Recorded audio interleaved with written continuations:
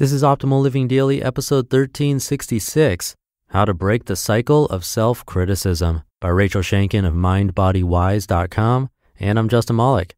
Happy Saturday and welcome to one of the only podcasts in the world where blogs are narrated to you for free. That's with permission from the authors. If you enjoy it, sharing it with anyone would be greatly appreciated. And I'll keep this short, so let's get right to it and start optimizing your life. How to Break the Cycle of Self-Criticism by Rachel Shanken of MindBodyWise.com. How to stop criticizing yourself. Easier said than done, right? In your mind chatter, do you sometimes hear repeatedly harsh, critical words? Maybe they sound something like some of these. I'm not good enough. I don't deserve it. I'm not worthy. I'm not blank enough. Fill in the blank with skinny, young, tall, old, pretty, smart, rich, tall, short, strong, or some other adjective of your choice. Repeated criticism gets lodged in your mind and body. It plagues you day in and day out whether or not these things you tell yourself are true. By the way, they usually aren't. Our brains are like Google searches. They already seem to know what we're searching for with minimal input if we've been there before. The more you repeat a behavior, skill, or thought, your brain learns it so well that the neurons strengthen and you get better at repeating that pattern with minimal effort. It is said that neurons that fire together wire together. So by continuing to tell yourself the same stories, the better you get at making yourself feel smaller, less than, and fearful of owning the beautiful and unique human that you are. And by allowing this cycle to continue with little consciousness and effort to change it, you keep yourself from living a full, fulfilling, joyful life. Please understand that there's a way out. With committed action, there's freedom from this painful cycle. Consider these facts. Number one, your brain is malleable. It's important to remember that no matter what you're facing or where you are in your life, your brain has qualities of neuroplasticity, which means that with effort, you can train and remold it. Number two, your criticism served you well at one time. Although being critical of yourself hurts and keeps you from enjoying things more fully, the critical stories you've told yourself have helped to keep your body and mind safe. These negative stories held you in your comfort zone, which is the job of your body's survival mechanism. Your mind and body were doing their job, but in the meantime, these stories have kept you in hiding, fearful of change and growth.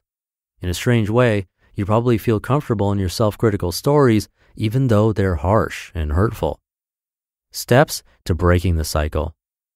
These steps are designed to help you begin to break the cycle of self-deprecation and self-defeat.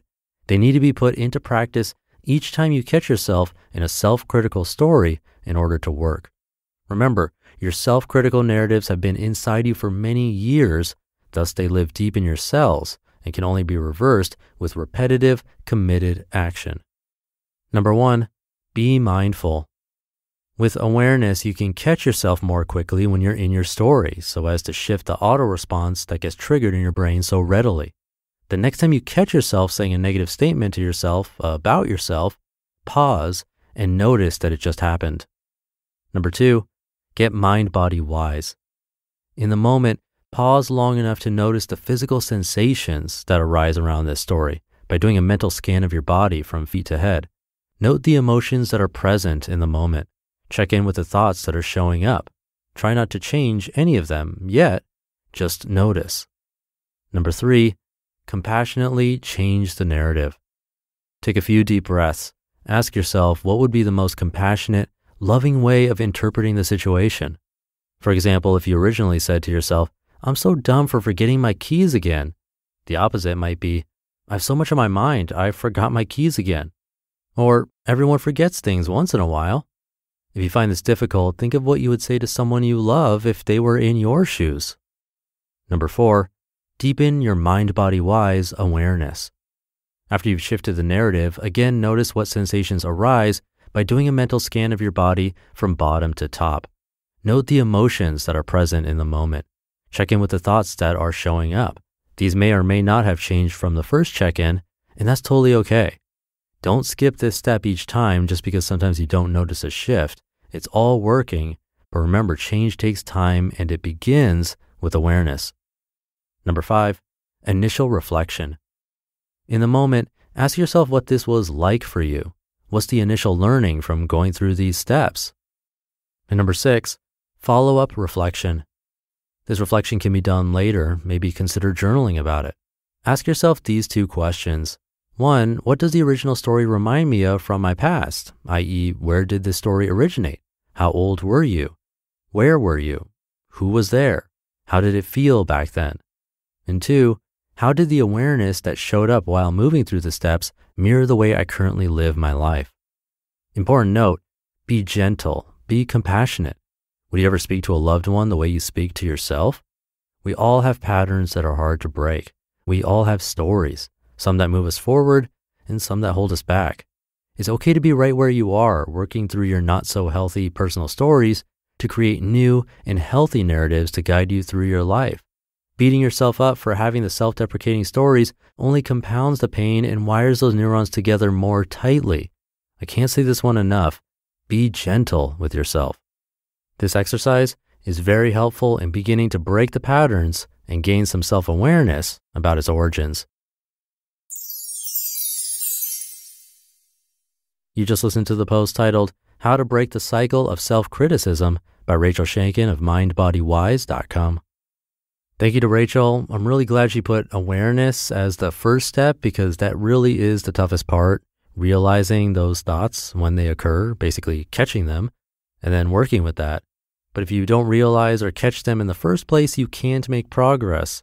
This is a meditative practice, so if you want to get better at that step, awareness, you might want to try meditation too. It builds that awareness muscle. But I'll leave it at that. Thank you for being here and listening. I'll be back tomorrow, where your optimal life awaits. Hey, this is Dan from the Optimal Finance Daily podcast, which is a lot like this show, except more focused on personal finance. Justin handpicks the best posts he can find from blogs and authors like Ramit Sethi, Mr. Money Mustache, and more, and I read them to you 5 days a week. So if you enjoy this podcast, come on over and subscribe to Optimal Finance Daily too.